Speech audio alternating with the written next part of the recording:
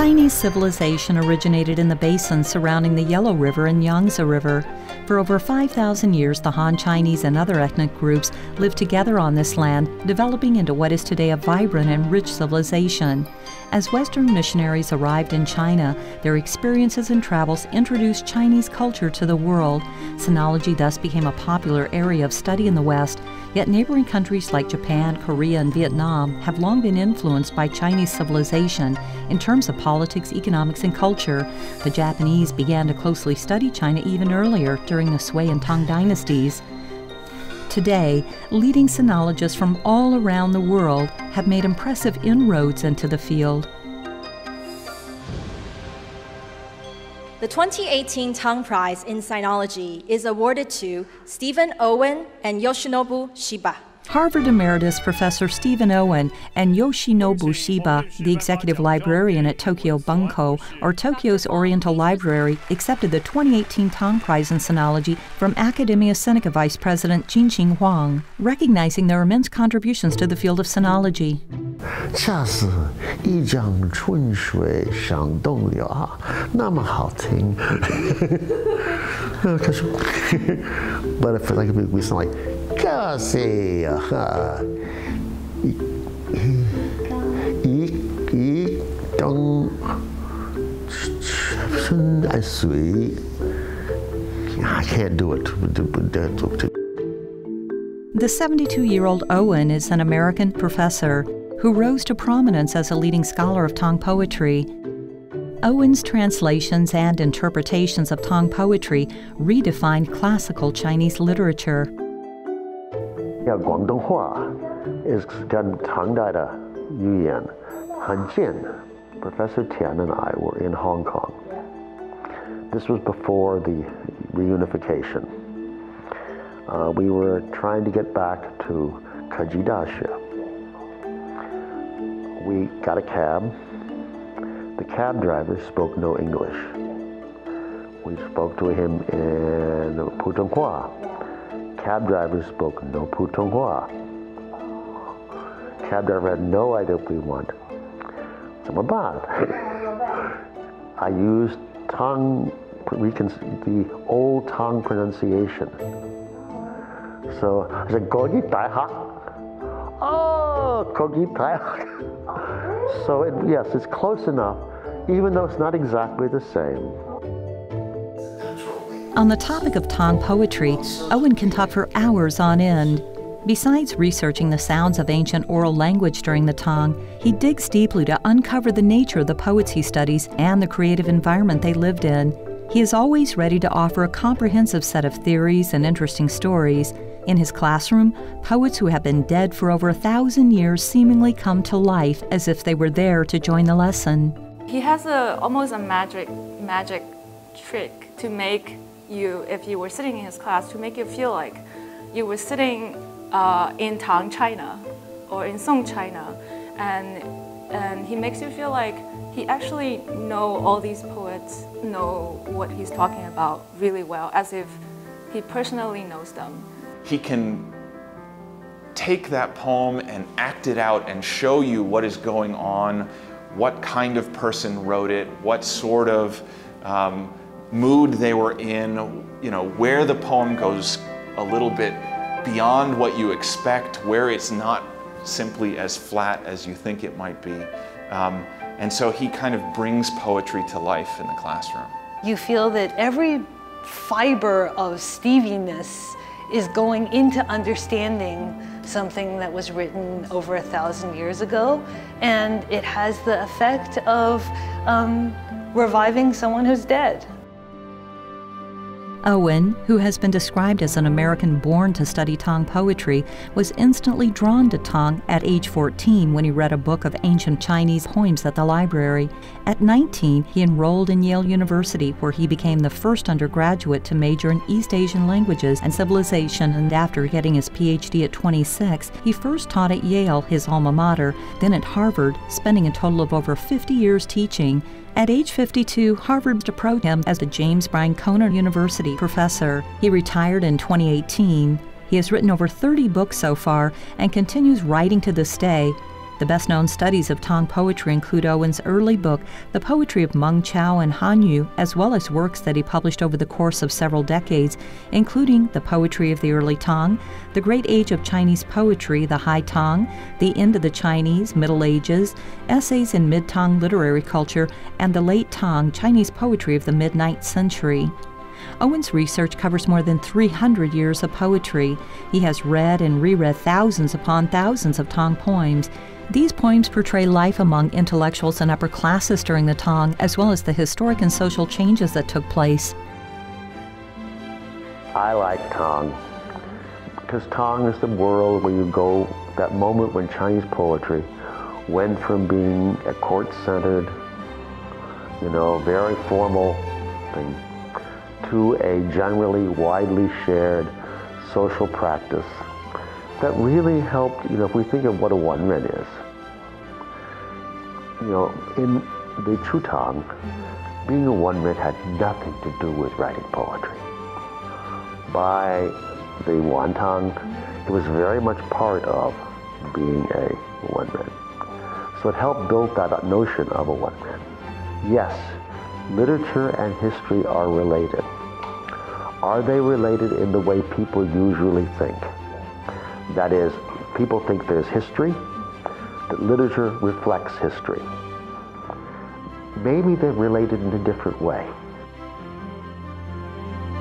When we read a Tang poem, besides the beautiful language, there is much more to see. Take the popular Dufu poem, View in Spring, as an example. The state broken, its mountains and rivers remain. The city turns spring, deep with plants and trees. Stirred by the time, flowers sprinkling tears, hating parting, birds alarm the heart. Beacon fire stretched through 3 months. A letter from family worth 10,000 in Selper. I've scratched my white hair even shorter, pretty much to the point where it won't hold a hat pin. To truly understand Du's poem, Owen believes you must know the author's mental state and the social environment of the time. Translation is only the first step. The best approach is to examine all of Du's works to uncover more clues. When translating, Owen insists on preserving the beauty of the original text. His poetic translations flow, coming to life as if they were original creations written in English. He is a beautiful writer in English. And so you can give his books to undergraduate students or to people who don't have a pre-existing interest in Chinese literature, who don't know anything about the tradition. And he speaks to universal issues, to things that people care about across the world. 他这边特别强调文本的细读，因为我们上课的基本方式就是你要翻译很多古代的文本。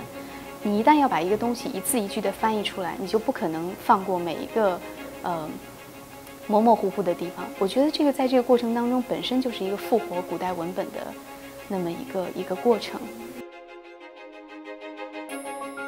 Besides researching Tang poetry, translation is another of Owen's major contributions to the study of classical Chinese literature. More than 2 decades ago, he published an anthology of Chinese literature. This book examines representative Chinese works, ranging from poetry to prose and fiction to drama, from the first millennium BC to the end of the imperial period in 1911. It is a must-read for Western scholars interested in Chinese classics. At the age of 62, when most people are getting ready to retire, Owen turned his attention to translation. Over the course of 8 years, he rendered all of Du Fu's 1,400 poems into English. The poems were published in a 6-volume anthology that was also made available online for anyone to download free of charge. Yes, I'd thought of many times over the years of doing translating of all Du Fu. But translating all Du Fu is just too much stuff, too big. And then one day, I went to my mailbox, opened up the mail, and just learned that I was given a lot of money from Mellon, and that I had to come up with a project to spend that money on. Now, I came up with several projects, but one of them was to finish translating Du Fu and to start a series of translations where you would have the Chinese on one side and the English on the other, so that people who could not read classical Chinese comfortably, and that is, I think, mainly one thinks of Laureate, but there's a lot of Chinese too who read English more easily than they read classical Chinese. You could help you get closer to the Dufu through the English. 通过他的书，通过他的翻译，通过他上课的讲解，杜甫真的被还原成了一个很丰富的人。其实你正是在全面的了解了他这个人之后，你才会觉得他那些诗为什么会成为中国诗学上的一个转折点。他为什么那么特别？他究竟跟其他的诗人不同在哪里 ？People read Dufu, they read anthologies, and the anthologies are incredibly boring. I find them just awful. And Dufu is such a very strange, quirky, different poet if you actually read the whole thing. He writes a great deal about food. And nobody else writes as much about food in the Tang Dynasty as Dufu. He writes about sashimi. Oh, they're always eating sashimi. You don't find this in Tang poetry. He writes poems to his slaves. He names his slaves. He's probably made as great a contribution as anyone of his generation to both introducing classical Chinese literature to the West and to changing the way it's read around the world. He has about 15 monographs, which is an incredible number for any scholar. And almost every one of them is a classic in its own rights. His influence is everywhere, you know, in this country, in the US, in Europe, in China, and in Taiwan. So many PhD dissertations are about Steve Owen, and you could see the impact of his scholarship really very well. At the age of 72, Owen's passion for Tang poetry remains as strong as it was back when he first encountered Tang Dynasty poems at age 14. Besides reviving Tang poetry through his studies, Owen has introduced the West to the beauty of classical Chinese literature. By showing how Chinese literature has contributed to the world's literary heritage, he revolutionized the field of comparative literature.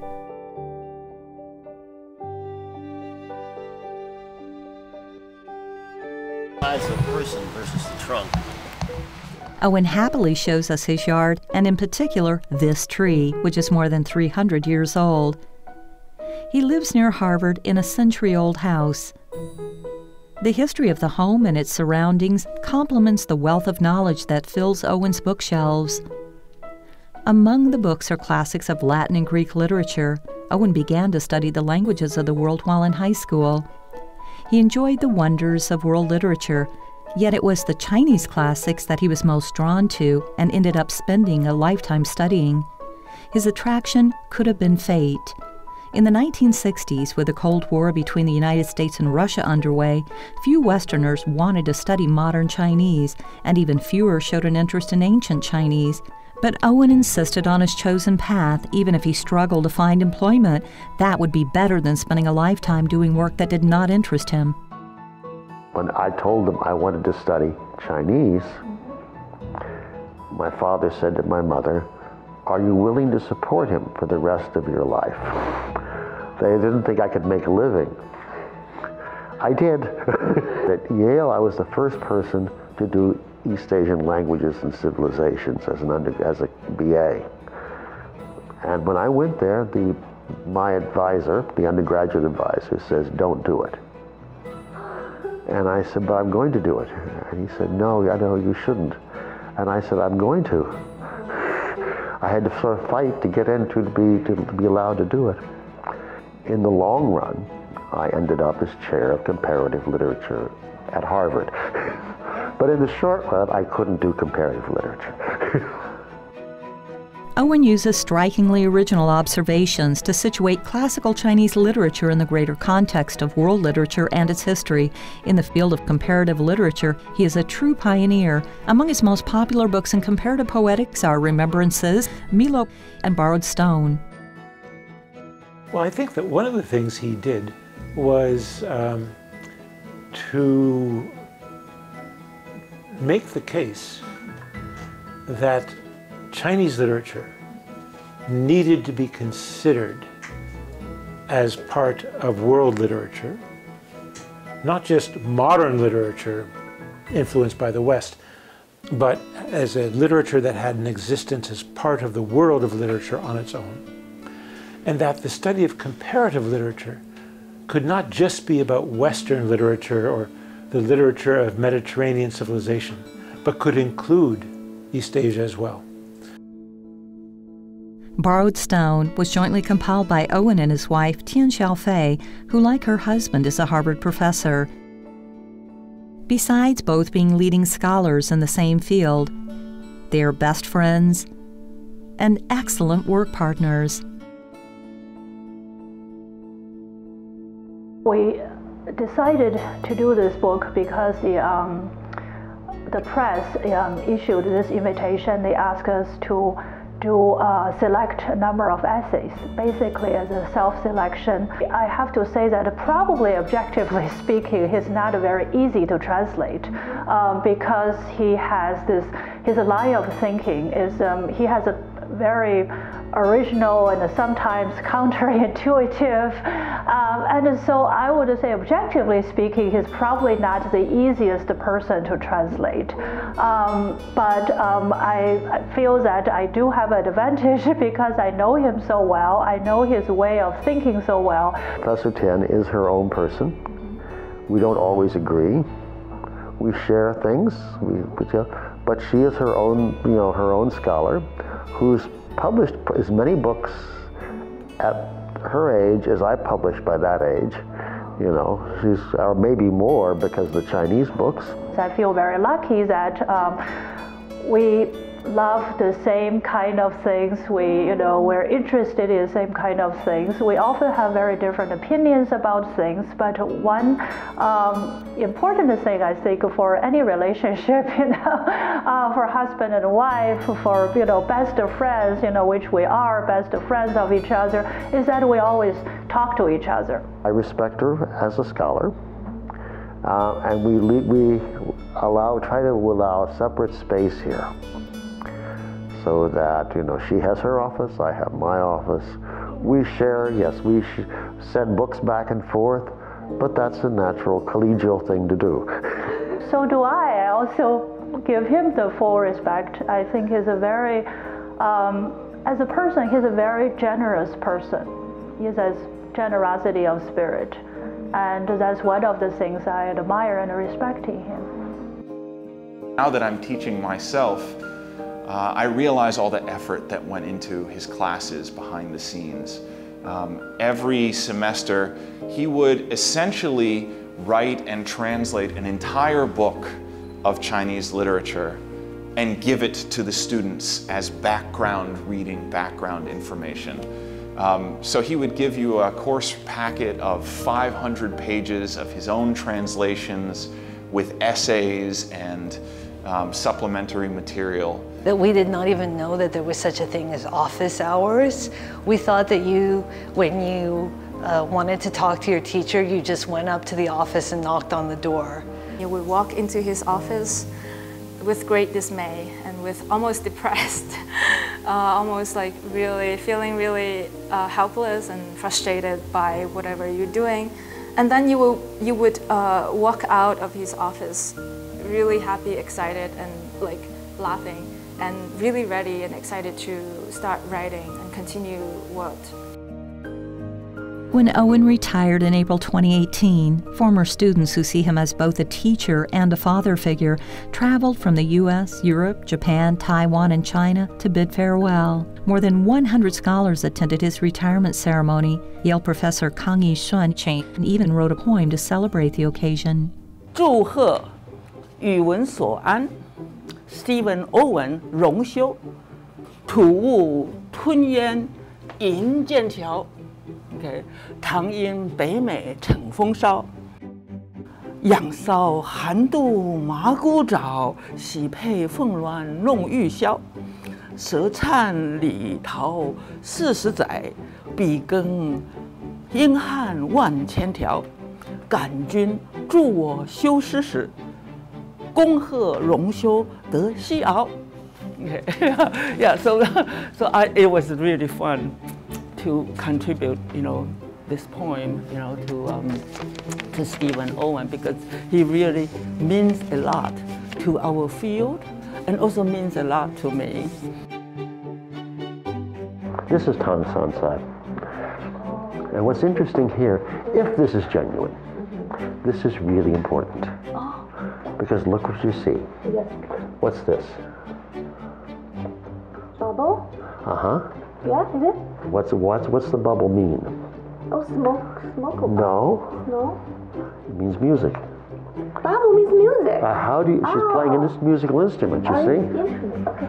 They're playing musical instruments. How do you represent music in the Tang Dynasty visually? Now, I don't know if this is genuine or not. That's why I think if it is genuine, that's actually really important.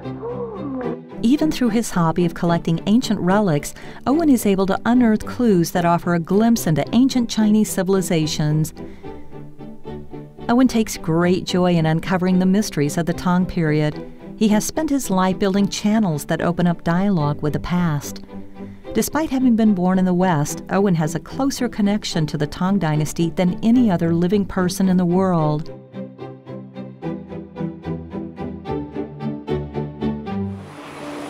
The Toyo Bunko, or the Oriental Library located in Tokyo, is Japan's largest and oldest Asian studies library and the 5th largest such library in the world. There are about 1 million books in its collection. The executive librarian who is tasked with overseeing this library and research institute, Yoshinobu Shiba, is the co-recipient of the 2018 Tang Prize in Sinology. This space is Shiba's office. Every day he is here poring over copious amounts of material. His primary focus is the economic history of China, which is the very field that he has devoted nearly 70 years of his life to. 斯波先生做的是那个宋代商业史，在美国宋史、宋代经济史研究刚起步，有一个很值得参考的书，所以呢，斯波先生很快的就被认为是一个做宋代社会经济史很优秀的人才。他应该是一个精密的一个史学研究者，就特别是对宋代，但他也是一个非常宏观的历史观察者。但是从宋代呢，就可以观察到当代 华人面对的一些问题。だから私やってる商業誌なんていうのはそういうことを言ってる人たちに反抗してるみたいな立場だったね。それで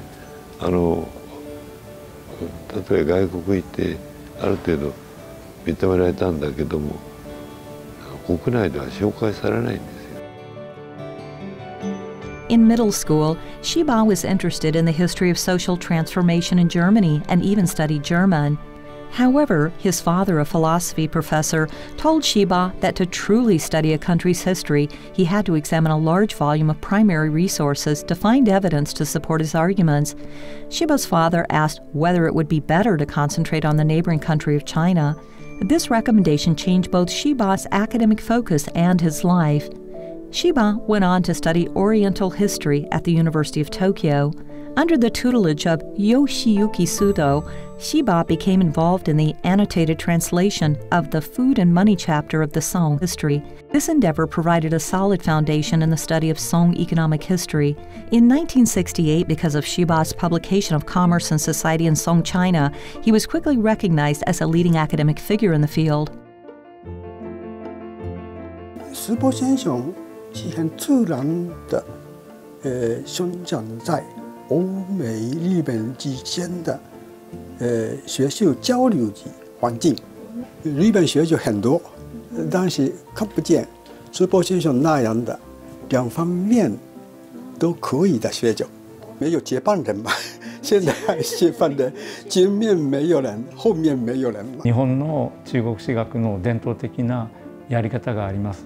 でただそれでもすごく限界といいましょうか、資料っていうのはもう限られてますから、自分が知りたいことについての資料があるとは限らないんですね。でその時にどうやったらそういうところにアプローチというか接近できるかっていう時に、例えば柴先生のような方法論っていうのはすごく参考になる。Considering China's long history, why focus on the Song dynasty? Were there commercial developments at that time which changed Chinese history and society? Shiba searches for answers in local chronicles, as well as official and personal documents. He created charts and maps to show the development of transportation systems, as well as markets and commercial planning. Through systematic exploration of the relationships between cities and towns and national and commercial entities, Shiba gradually built a comprehensive picture of Song economic history. His work carved out a new field of research.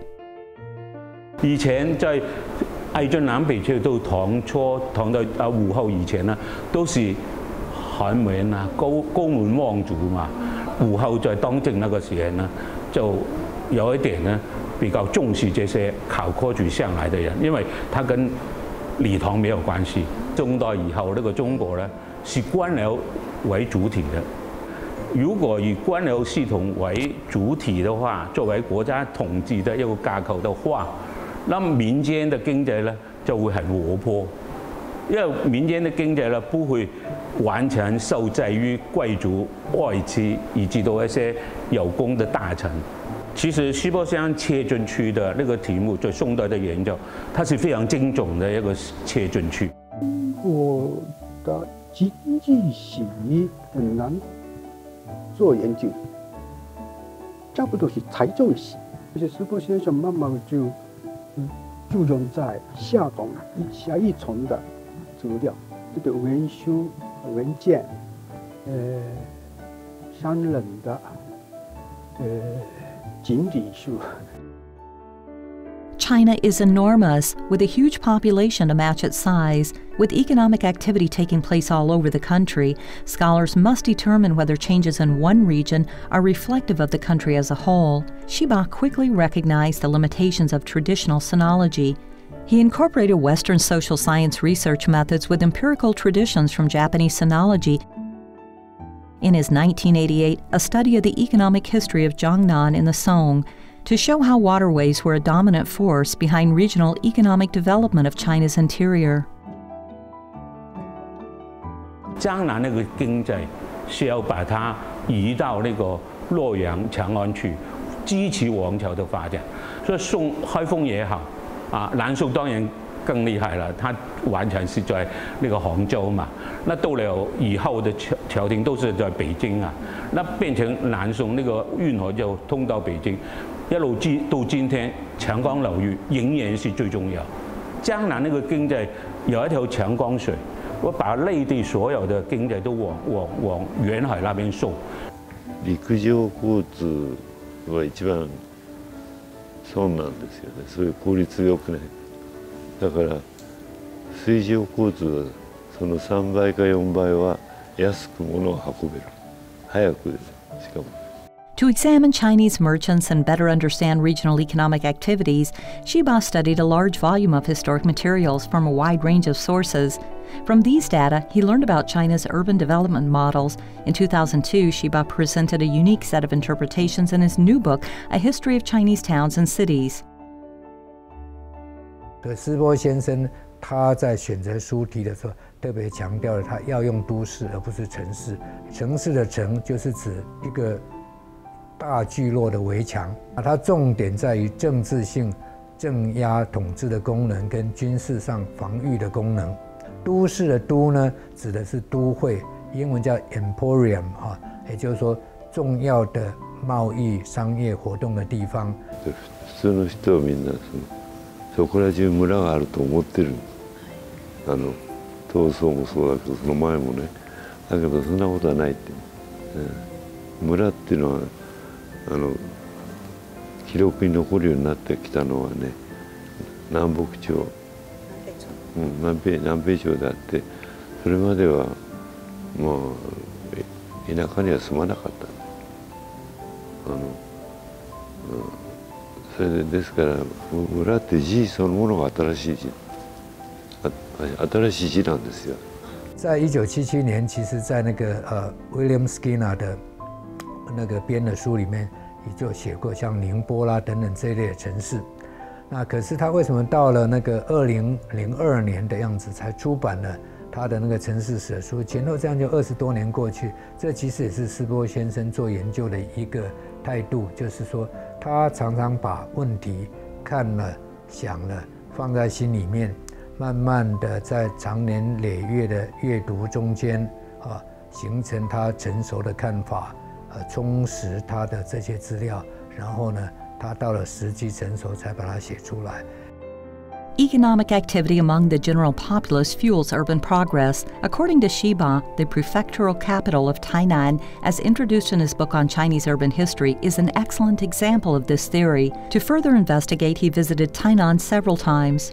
中国一个政权过来以后，在这里所谓settle down落地生根以后呢，但是它并不是跟传统王朝一样以农耕为主的。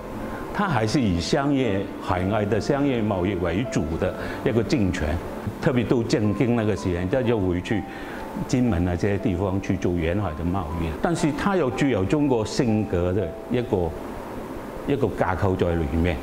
那这样一个，如果你研究中国的话，你跑台南市，就很容易就跑完了。台南在日本人来以前，它本来就是那个城市，就是有城的嘛，所以就是有城门嘛，所以他斯波老师在演讲里面就讲有4个城门，就满足了这个民众的需求。像譬如说东门城，很多的植物，笋子啦，那个蔬菜都从那边进来，那个是因为他出去就是仁德归仁嘛。日本人来以后，他就把城墙拆掉了，就变成用那个棋盘式的近代国家就有2个圆环、3个圆环，这样发展出去，那整个都市的发展就不太一样啊。Shiba has long observed the urbanization and commercial development of China. He also researches overseas Chinese by examining Chinatowns found around the world. He has learned that no matter where they go, the Chinese are very enterprising. Putting their skills and expertise to work, they carve a niche wherever they go. Their interpersonal relationships and commercial dealings are woven like a spider web. In one sense, overseas Chinese are an economic entity that springs up in response to market needs. This is another one of Shiba's important academic discoveries. 大概18世纪以前出外的中国人，男生为主，很少女生。那你跟有结婚的，那你跟当地的女生结婚，甚至下一代呢就变成混血的中国人，他们呢就会维持了中国人的生活习惯，但他已经非常原住民化了。那这些人到今天，他们认为我也是有华裔血统。如果不是的话，新加坡华人他们一般叫我是华人，泰国我叫华人，马来西亚我叫华人。他很少说华裔，西波先生讲华裔跟华侨把它分开，他的意思就是希望我们不要把它混淆在一起，因为否则的话就会使到一种误会产生。斯波先生以一个不是以研究海外华人为主的那个研究者，但是他对这些问题有蛮深刻独到的看法。那这个主要原因是日本对于那个华侨史的研究，其实也有它漫长的历史。就从我们刚才讲过，明治维新以来的这个新的日本的史学传统里面，华侨史研究也是当中很重要的课题。Shiba understands that a 1,000-mile journey starts with a single step. He is not like the traditional researcher who only analyzes official records and documents. Rather, he uses anthropologic and folklore research methods that became popular in the 1950s in Western academic circles. This approach is rare among Japanese sinologists. 先生は、日本の学会では比較的長く恵まれなかったんだね。東京大学にもっと早く入るべきだったね。もっと東大教授は早くならなきゃいけないね。本当にここで尊重されてたとしたら、だからタンプライズもそういう意味では、非常に喜んでおられるんじゃないかと思いますけど。Despite the lack of recognition and accolades in the past, Shiba always pushed ahead with this research. With the discipline reminiscent of an ascetic monk, he quietly absorbs a large amount of Chinese historic data. He also had the foresight to combine Western research methods with the tradition of academic rigor common among the Japanese. Shiba does not have a high volume of published writings, but he put his heart and soul into each work, opening new paths for future academics.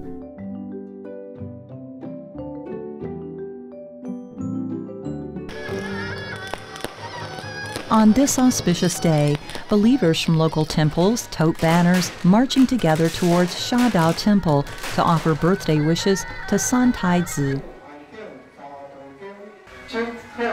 Believers from the 4 temples alternate entering the temple's inner sanctuary to offer incense to the god. Practitioners see each other as brothers, visiting one another and lending a hand when one needs help. In Tainan's traditional culture, each temple has a jing or a district it operates in. This concept is a key component of Shiba's research into the city. 就是台南市内庙的境，很简单的就是庙的势力范围啦。加的是沙头公，加的是梁皇宫的境，加神仙宫，加保安宫，对保安宫因公于高华平路拢是啊。 还有一个连境，比如说4个庙连在一起，比如说我们就说四安境。虽然清朝的政府在台南市有它的行政系统的区划，但是民间在实际行动的时候，比如说碰到那个小偷强盗那个民间叛乱的时候，要组织自卫的这个团队等等这些，他们还是透过以这个核心寺庙为中心的境这样一个组织，所以这个他也把它当成是就是说。 台南市的城市发展的特别的历史的一部分。建教的时候说会弄那个不见天，那不见天所到的范围就是他庙的境有很多庙会打架，就是说我的庙我认为我庙到这边时候我不见天就到这边，那别的庙觉得不是，就会这样的争执，我常常听他们在争执那境主是怎么选出来？境主。 像四安境，它没有境主，它是轮那个做楼主，轮就今年是梁皇宫做炉主，他的旗子跟那个香炉就在那边。天本をね、だって移民する時持ってくるんですよ。灰を持ってくる。あんまりご利益がなくなるとまたね、郷里行ってね、新しい灰もらってくる。 浙江省のね地方紙なんか見ると出てくるんですよ地って。だからね調べればあるわけだ。 The temple jing or district concept is quite interesting. Chinese social organizations include centuries of migration. All of these discoveries come from Shiba's early research of Song Dynasty economic history.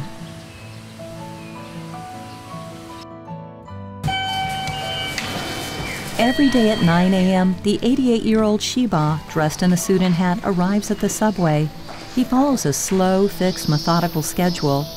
After leaving the subway, he walks 10 minutes to the Toyo Bunko, where he has worked for decades. This daily regimen is part of how he maintains his health. ちょっと話してるのがね、頭にいいんです。用事を助けてもらってます。 For Shiba, work promotes health. His main interests are research and reading. Recently, he donated his collection of books to the Toyo Bunko. The volume of books he has read during his lifetime is astonishing. 这些都是你送给东洋文库的书吗？そうっていうかもういらないの捨ててくださいって。你买这么多书在家里，太太会不会很辛苦？太太辛苦。是很辛苦。不满意。不满意吗？ Insufficient storage space at home is one reason why Shiba wants to donate his book collection. Another reason came to Shiba during the 2011 Tohoku earthquake. The quake violently shook the library's bookshelf, scattering valuable books across the floor. After Shiba and his colleagues cleaned up, they were intent on returning to their homes, but the subway was out of service and traffic links were cut off. Shiba walked more than 5 hours to his home in Saitama-kun. 本がこういう風に落ちてきまして、落ちてるんじゃないかな。で、にゃおろ。にゃおろ。にゃおの上をした。にゃおろ。にゃお、安全安全。6時に出てね、1時半頃着いた。不担心太太吗？大丈夫だって言ってた。大丈夫。One way that Shiba eases the pressure of his research and administrative tasks is by raising Java sparrows. At one time, he had as many as 16 birds. 全部つけました。割にね、利口なんです。私帰ってくるとね、階段があるんですよね。あるんだから。そしたら音でわかる。Shiba likes to plant flowers and raise birds. He has even started to grow vegetables. In private, Shiba is mild-tempered and well-mannered. He supports students and youths. In his professional life, he is a conscientious, serious worker. His students sometimes find him intimidating, but most are grateful for his guidance. 我应该是说非常優しい或者是柔软，但是其实真的是严苛。我一直看下面，然后没有勇气看上面，然后看答了。然后我最有印象的是我有一个问题，我一直念资料，然后我看不懂，然后我到他的研究室去，然后他马上念，然后告诉我，好像是有生气的感觉，就是这么简单的。 你没有办法说念，然後打擾我的。那時候他非常忙碌的。柴先生を見習おうと思っても見習えないことなんですけれども、先生はこの研究所、東洋文化研究所の所長をなさっていた時期にも朝早く所に来られて何時間かご自分の勉強研究をなさって論文本を書いておられました。 Despite being one of Japan's top sinologists, Shiba is very modest. He is usually soft-spoken and friendly, but can be decisive and bold when needed. He successfully led a transformation at Toyo Bunko. When the library faced a financial crisis, Shiba found corporate support so that the institute could continue to operate. With the change in operational model, the library was given a new life. In academia, Shiba is considered an excellent listener. He respects opposing opinions and refrains from personal criticism. 学术细节上，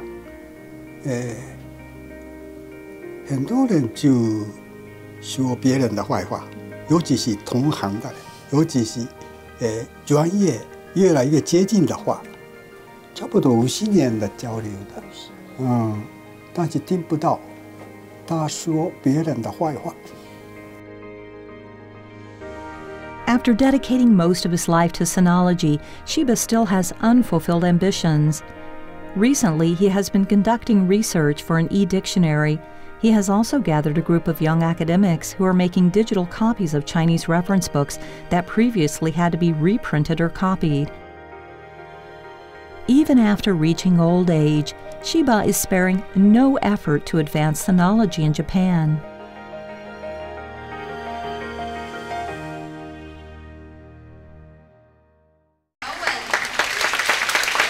The Tang Prize Foundation invited both Stephen Owen and Yoshinobu Shiba to Taiwan. Owen spoke to students at National Taiwan Normal University, and Shiba spoke at National Chunggong University. 我们为什么看所有的诗？为什么不只看那个名片 ？Why aren't we reading just the famous poems? And I asked them, when did the famous poems become famous? Begin with the small things. And taken together, those small things may lead to large things. But the large things may be not what you expect. 大家知道王维的《鹿柴》这首诗，那很多人会觉得那跟佛学有关，可是其实 Steve 认为那就是 deer fence, right？ 就是一个围着鹿不让它跨越到外面的一个栅栏。从这个小地方入手呢，但是不会停留于小地方。At the lecture, similar to Owen's classes, he stimulates new lines of thought among the audience. Using Wang Wei's poetry as an example, he urges people to cast off the shackles of traditional thinking and find the clues hidden in the poem's small details. Several weeks before this lecture, Owen even visited Lantian County, Shanxi, where the Wangquanji, or Wheel River collection of poems, was written. He wanted to understand what life was like there more than 1,000 years ago when these poems were written. Shiba, meanwhile, pre-recorded a speech to share with students and teachers at National Chunggong University. 都市はまあ人間の体で言いますと血液系と結節の部分を占めるわけです。ですから農村をまとめて社会経済人文の活動を活性化さ。Shiba is naturally careful, thoughtful, and considerate. He is a master in his field, yet he remains modest and open-minded. 我们在那个台南的时候，我们有天晚上一起吃饭，然后就带了一个那个日本的那个卷子，就说，那个帮我签个名做纪念吧。然后呢，只不过是要他写“斯波玉信”4个字，他大概花了5分钟呢才开始落笔。所以我们大家就想，潘谁在害了一个折磨一个老人到这个地步，就是所以你对他其实只是一个很简单一个要求，他也会非常认真的去对付他。你若要签名，我说笔拿来，刷，1秒钟结束的事情，他花了好几分钟，就他是一个非常慎重的人。Shiba, now 88, and Owen, now 72, have passionately dedicated their lives to studying the vast world of Chinese literature and history. Combining careful observation with original views, these scholars form a bridge between contemporary society and the golden age of the Tang and Song dynasties, providing valuable knowledge that helps us respond to the changing world we live in today.